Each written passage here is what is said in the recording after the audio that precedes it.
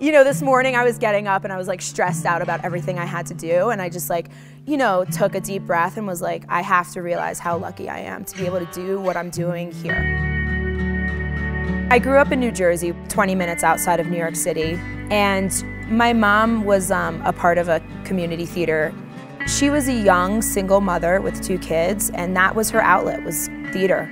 And when I was 3, they needed kids for a show. They stuck me on stage, and I loved it.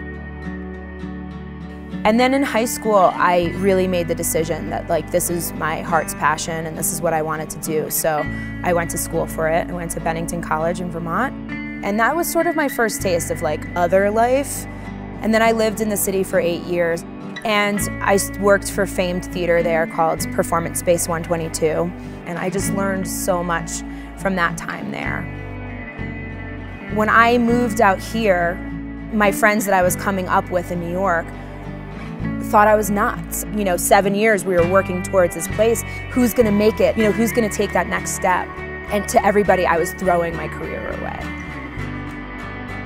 So then I came here, I started what I was doing, slowly but surely it grew, and then we started hiring people from New York to come in and work with us.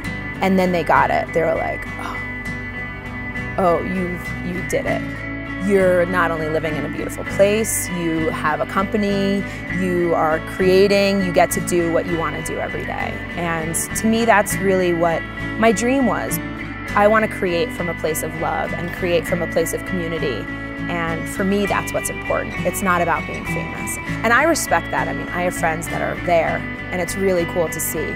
But for me, it's like I've made it in my way.